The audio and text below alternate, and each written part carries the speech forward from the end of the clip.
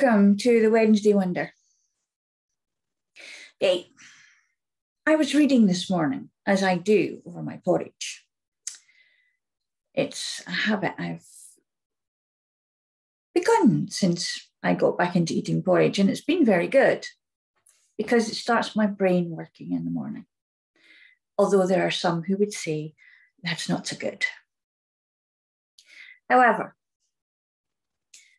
inspiration comes to us in many different ways. And what I was reading got me to wondering. I was reading an article on Esther Perel, who's a psychologist, psychotherapist person, who's written a few books on relationships. She's known as a relationship guru type person. However, she said something very interesting. Now, I've heard similar a little while ago, and it may well have been from her, and I've forgotten who it was. However, what she said was, happiness is an outcome, not a mandate. Just think about that for a minute or two, because we're all about the happiness. We're all about the thing that makes us happy. And for some reason, we started thinking we could buy it. A new car, a new dress, a new pair of shoes, another new pair of shoes. I don't quite get the thing with the shoes. We've only got one pair of feet. But then I was born, I suspect, without the shopping gene. So there you go.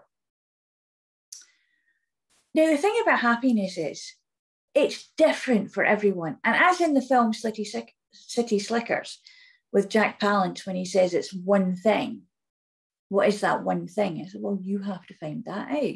And it's very, very true because it's different for everyone. What makes me happy is not entirely going to fit with someone else, perhaps. There will be similarities, but nothing quite the same because, as with anything else, we are all individuals. And our happiness is as individual to us as our fingerprints and our DNA is. The search for happiness, we seek it here, we seek it there, we seek that happiness pimpernel everywhere. But rarely do we find it where we're looking. So that wondering, I suddenly had this, wait a minute. There's a thing about fairies. Yes, take a slight jump to the left-hand tangent there. You can't really see a fairy straight on until they're totally comfortable, allowing you to be in their presence. So I'm told, anyway. However, you catch a glimpse on the periphery of your vision, just a slight shadow or light that flips past and you turn to look and it's gone. And that's a little bit like happiness, because when you look at happiness too hard, when you even just have a passing glance there, suddenly it can just disappear like fog in the sun. It's a sort of a mirage, perhaps, the oasis of happiness that we look for. We can be wandering about in the desert of our lives, always seeking this one oasis because we think we know exactly what it looks like, how many palm trees there are going to be, how many flowers and foliage, there's going to be this there, there's going to be that there, there's going to be a big pool that we can play in. It's going to look absolutely astoundingly wonderful. And then we see something that maybe has a couple of those things, but because it doesn't have everything, doesn't make us happy. It also comes into the be careful what you wish for because you might just get it. Because sometimes actually having what it is that we think that we want turns out to be not what we thought at all. So what is it about this happiness, this seeking of happiness?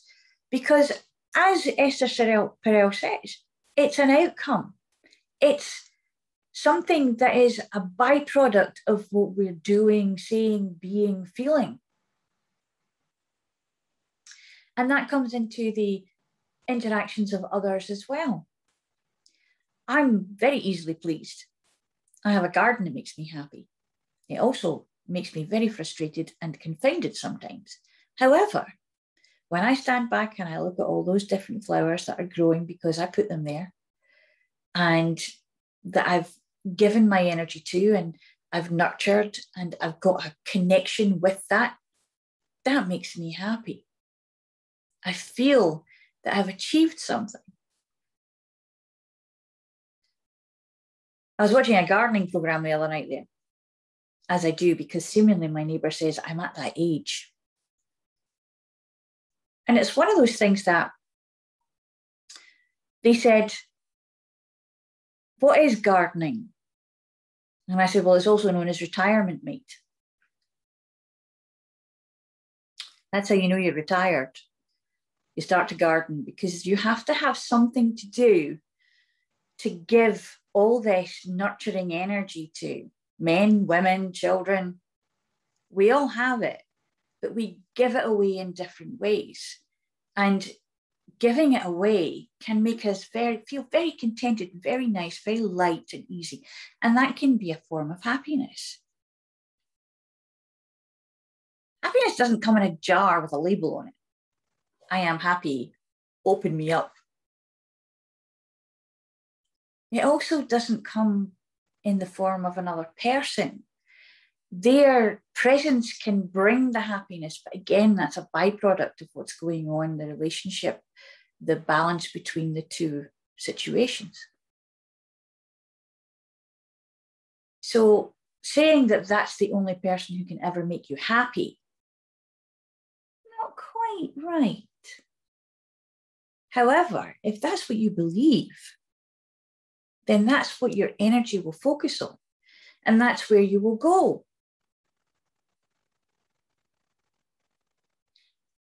We're very apt to say romantic things like, oh, I shall never be happy again because of this, that, the other.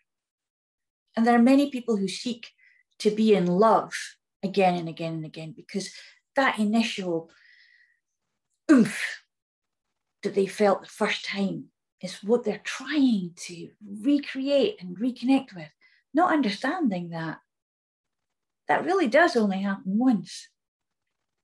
Maybe it will happen again, but slightly differently. It's like that oasis. It's not going to always come with all the bells and whistles. There might just be some bells and a few whistles, a couple of bows maybe, some violins even, but not necessarily the whole shebang. Because we're different people with different people. We've had different experiences since the last time we were in love. Maybe we discovered that we want different things now. And that thing that we were passionate about, that person, that job, that way of being, suddenly has lost its luster. And it's not that we've become bored with it. It's just that we've grown past that. And we do progress. And the thing about being in love is that the initial passion changes. But the love that is there will also evolve. And that's how we can manage to be together for longer. But we have to be ready to evolve together. To each one give a balance to the other. Otherwise, what's the point? One of us is not going to be satisfied with what's going on if they see the other one going forward and doing things that they don't understand anymore. Never wanted to do that before. Why are you doing that now? Or the one who's going forward and doing these different things is thinking, why aren't you with me on this? Keep up. You would enjoy this. Just give yourself a chance. However, there are so many things that can hold us back. And we were talking about that on the Therapists in Conversation episode 15 that we did last night. It will be out on the 5th of August. on YouTube. It's actually on the Facebook page now, if you want to take a sneak peek. But it's all got to do with the fact that, really, honestly, no one else can make you happy. And if you're happy to be with someone, if you're content to be with someone, if that person's still bringing you joy, that job's still bringing you joy, if that way of thinking is still bringing you joy and sustaining you, then you'll keep up with it. If you're not, then what's holding you back from going forwards that way? What is it that makes you drag your heels? Or what is it that makes you run towards the new adventure? Take the left-hand turn or the right-hand turn, take the path less trodden. But your partner is not so sure about that. I'm quite happy here. I'm quite content here. This is familiar to me. Then you start to wonder what it is that made you click in the first place. What happened to that firework situation that was going on? What happened to the pumping of your heart and the turning of your stomach and the wobbling of your knees? It grew up. It grew familiar. And somewhere along the line, we looked it straight in the eye and it went, pff.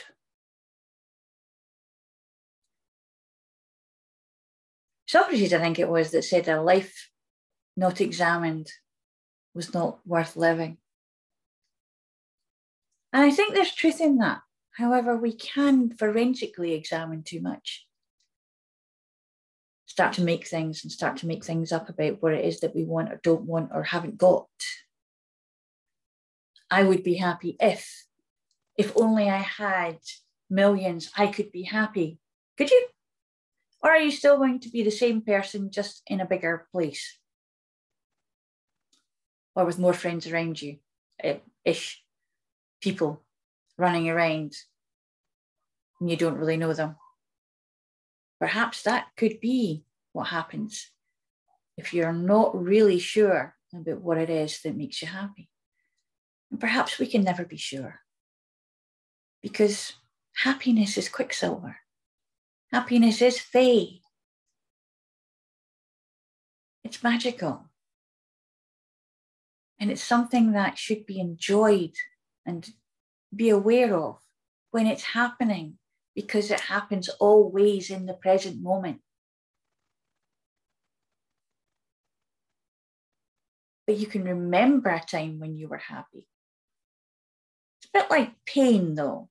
You can remember that you were happy, but you can't quite feel the enormity of that feeling unless it was a particularly spectacular one.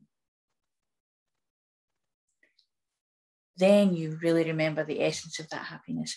But to put everything together again, to make that recipe again exactly the same, would the cake come out the same? Probably not.